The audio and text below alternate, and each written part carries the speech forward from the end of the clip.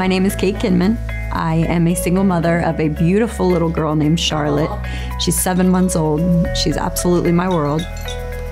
I grew up in Harrison. I was the daughter of a single mother, and she remarried, and I got my stepdad and my 2 stepsisters, and I had a really great childhood.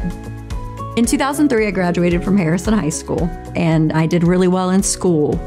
I went to Cincinnati State, and I became an acquirer of elective credits, but I can't place that into a degree. The only thing I ever thought about was being a mom. When I was in my 20s, I fell into a series of really bad codependent relationships. It took 2 years to acknowledge that I was the victim of domestic violence because I didn't have bruises. I didn't have a black eye. He would convince me that I was wrong, I was crazy, I was losing my mind.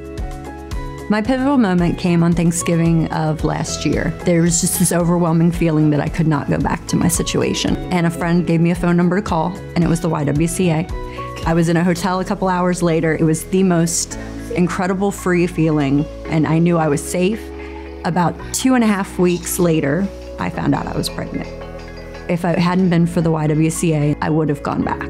That moment changed everything. I want women to know that it isn't just another social service program that's in and out. You can actually get away from a bad situation. Kate is a champion. She is very strong. Kate is a prime example of if you get the help you need, the hand up, not the hand out. It took me months after being in the YWCA program to come off of that survival mode. My oldest son, Evan, is 12 years old. He lives with my mom, my best friend again.